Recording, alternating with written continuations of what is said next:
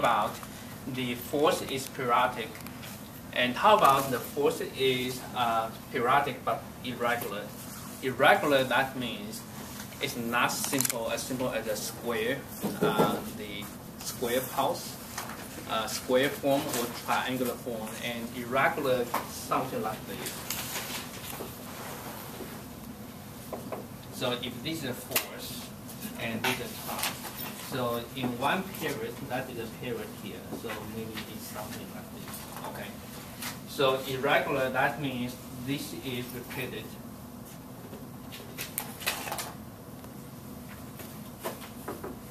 Okay, so basically in the pattern is repeated, we call it periodic.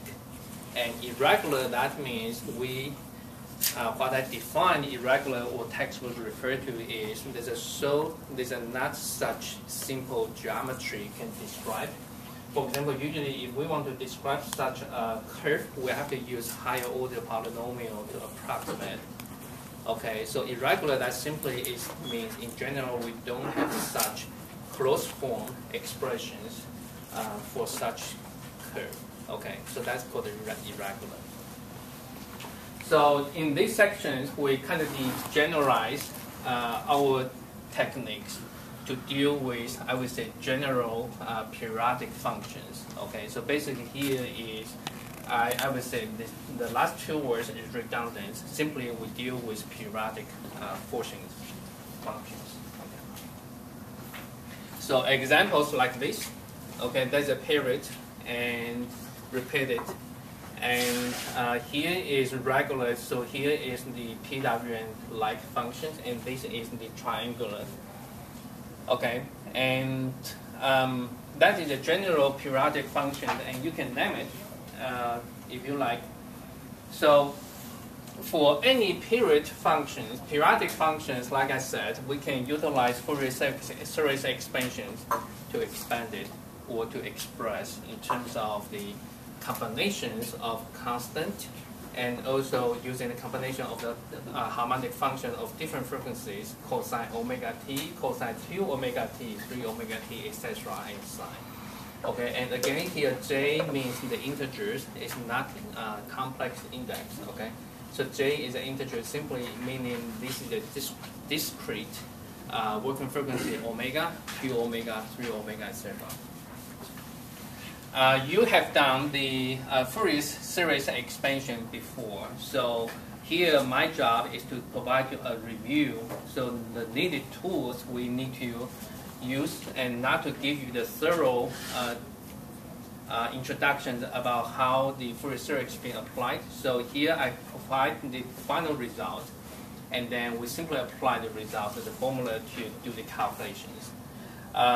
So here is the summaries of the whole Fourier series expansions, and for our engineering use, this portion should be good enough. So it's saying as long as you can identify a function, periodic function, as long as you can identify its period, t.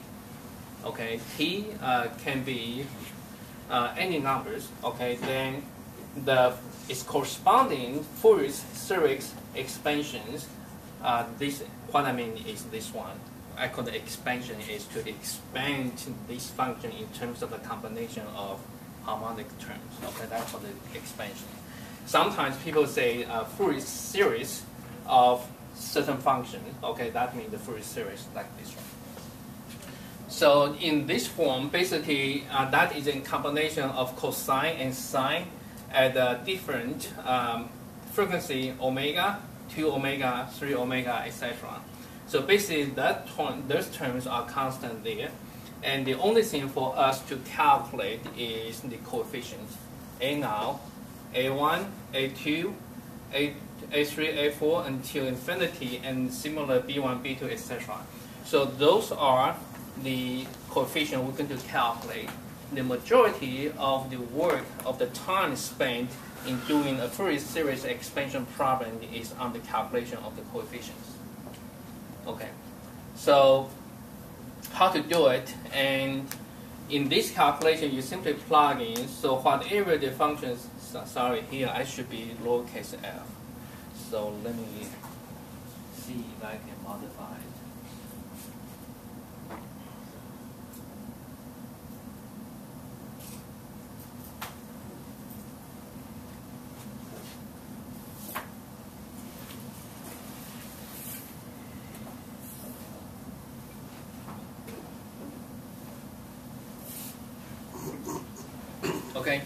So basically here, usually the f, this function is given.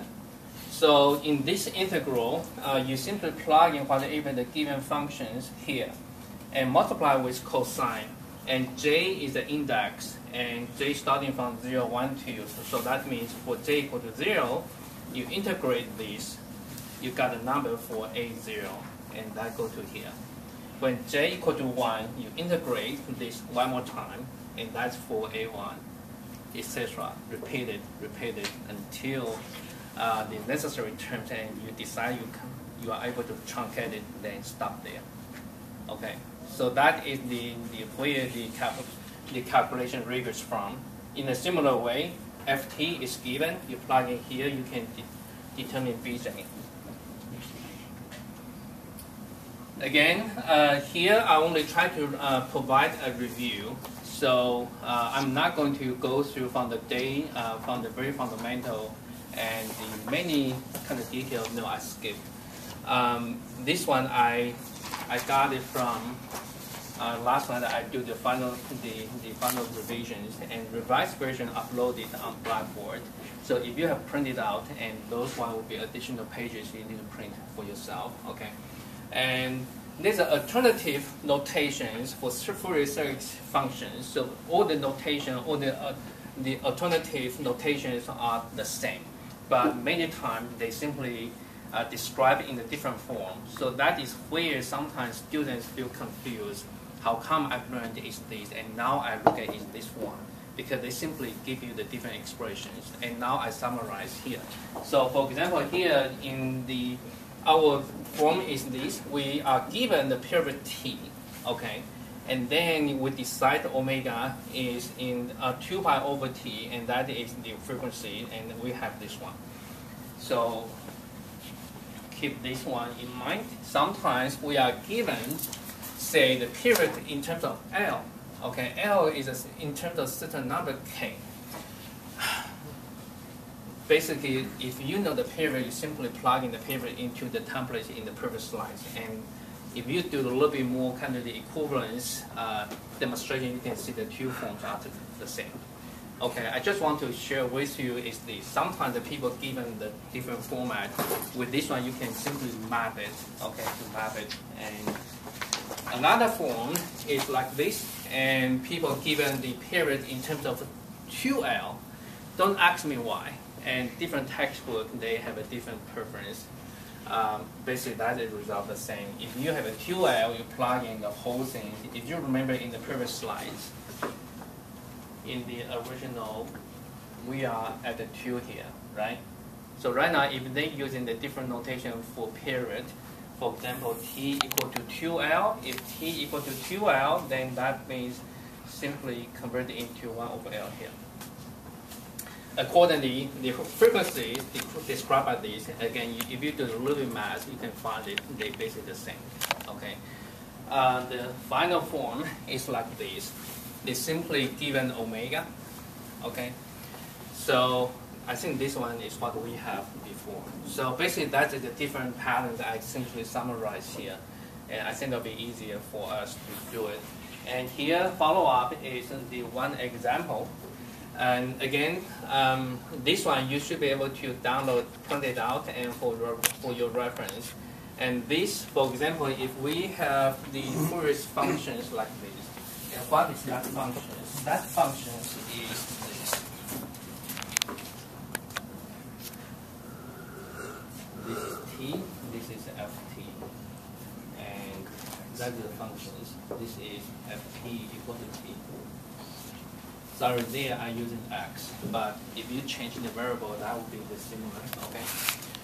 So here is my calculation. I simply plug in into our aj, bj formula and do the calculation to the integral like this, okay? So basically we found a0, an, so that one we have everything, and so we plug in there, so that is a term like this. Follow up with a few more pages. That is I copied from the internet, but I think that is a very good slide I share with you here. And again, if we are given the functions and say like this, So by all means, the first thing first, you have to graph this function into this way. That'll be able to help you to visualize the period of the functions. For example, if you look at this, so very clearly this is a 50% PWM pulse-wise functions. Okay. So again, we know the period. So here we define which regions. We define the region for this example from -pi to pi. So that is the range of the integral we're going to take. If you like, you can also take from 0 to 2 pi. Doesn't matter. Doesn't matter. Okay. Here we take this one. So here the follow-up with the 3 slides again. I share with you is the detailed calculation. You simply plug in the f of x, that's the given functions here, and then the function basically have the 2 forms between the 2 range. You simply do the calculation carefully. This provide you the detailed the things. Okay, A0 and AN and BN. Okay, so you can refer to those things. So eventually we are given these problems, and we want to express the result into this, and calculation of A0, AN, BN are given here, which is summarized from the summaries from previous few slides. So once you have all the coefficients you plug in here, that is the final form. Okay. And suppose you have to do this one by your own. Good. So that's the purpose I provide here. Another example. We are given a function similar to that one, and then given into this interval. Basically, the period is 2 pi. So we have this one here. Okay, so we can do this quickly. So calculation for A0, for AN, and for BN.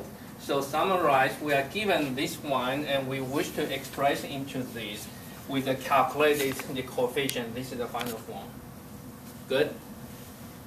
Good. Okay, so we stop here today.